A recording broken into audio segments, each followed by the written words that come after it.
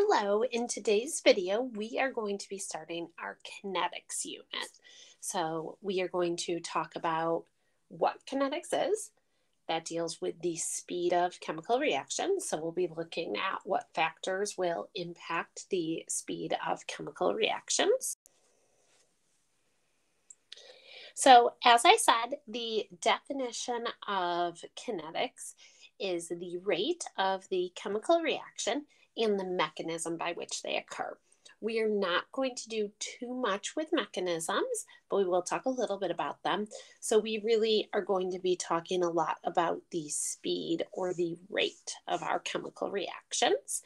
And the way that we measure our rate is we look at the change in either the concentration of the products and or the reactants in a given amount of time.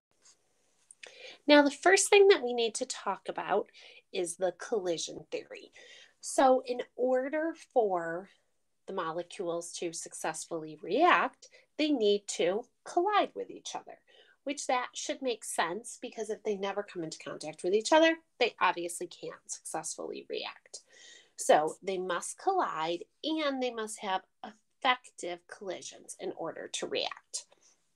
So they have to hit with enough energy. So if they hit without enough energy, they cannot successfully react. So they have to collide with enough energy to react. And as these pictures over here are showing you, they also need to hit with the correct orientation. So they have to collide in the proper spots in order to successfully react. So just because two molecules collide does not mean that they will successfully react. So not all of our collisions are successful. So the way that we speed up a reaction is to either increase the sheer number of collisions, and then by probability, you would increase the number of successful collisions, or do something to increase the effectiveness of the collisions. So now we are going to be talking about our different things that impact our reaction rate. So nature of the reactants, and then things that we have some control over in a lab setting that will increase the number of collisions. So looking at the concentration, temperature, catalyst, surface area, and pressure. So first off, nature of reactants. So this is just going to be that some things will react faster than others will. And there's not really anything that we can do about this in lab. So reactions involving ions or ionic compounds generally occur faster than those involving covalently bonded substances. Covalently bonded substances have more bonds that must be broken down before the reaction can occur, so they would have a larger activation energy, therefore would proceed at a slower rate. Again, there's nothing that we can really do about this in lab to speed it up. Some things are just going to react a little bit faster. Some things will react a little bit slower. Again, it has to do with the activation energy and the strength of the bonds present in the reactants. So when we have a more stable, a stronger bond, it's going to require more energy to break those bonds. So therefore, it would be less reactive and it would react slower. When we have something that contains weaker bonds, we can break those with less energy, so those will react faster and they will be more reactive. All right, so now we're going to talk about our factors that we do have some control over in a lab setting. So the concentration of our reactants. So if we increase the concentration of one or more of our reactants, the reaction generally would proceed at a faster rate. And that kind of makes sense. You know, if we are reacting something with 1 molar hydrochloric acid or with 6 molar hydrochloric acid, the more concentrated it is, the faster it would react. Now, the reason why is because as our concentration increases, there are more particles, therefore there will be more collisions. And if we have more collisions, by probability, we will have more collisions that are successful. All right, so next up, we are going to talk about the pressure of a gas or the volume of that gas. So hopefully remember from our gas laws unit that if we increase the pressure of a gas, that causes the volume to decrease, as we can see in this picture down here. So if we take our gas and increase the pressure, that will decrease the volume. That causes the particles to become closer together. So we still have the same number of particles, but they are closer together. Therefore, they will have more frequent collisions. So it's kind of like increasing the concentration.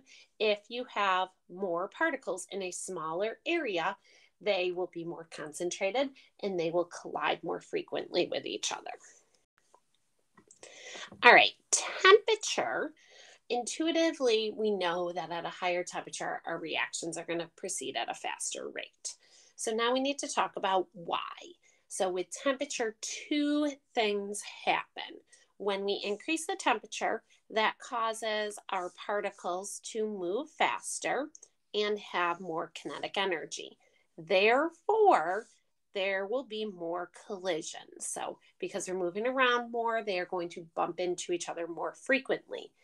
And they will also have more effective collisions because when they do collide, they are going to be colliding with more kinetic energy, so with more force, so they're more likely to hit with sufficient energy. So temperature impacts us twofold. There are more collisions and more effective collisions since they hit with the extra kinetic energy.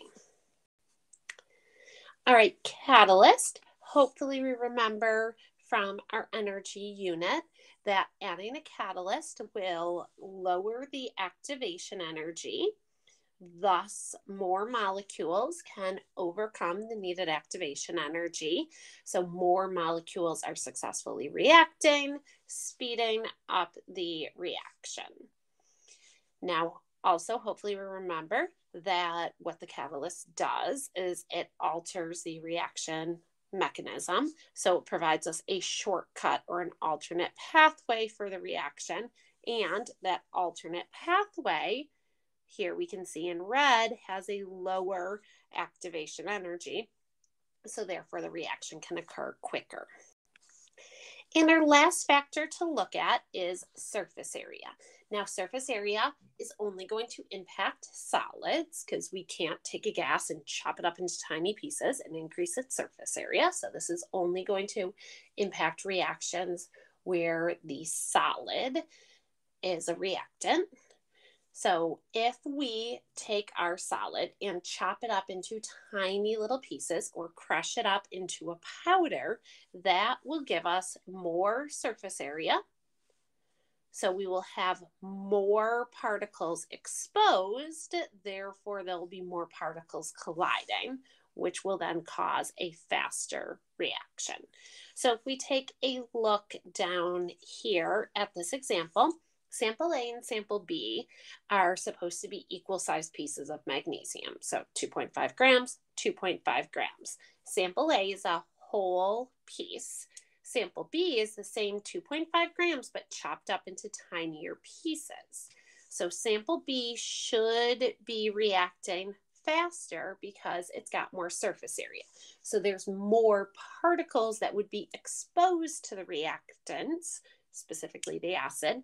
So therefore, more collisions, faster rate.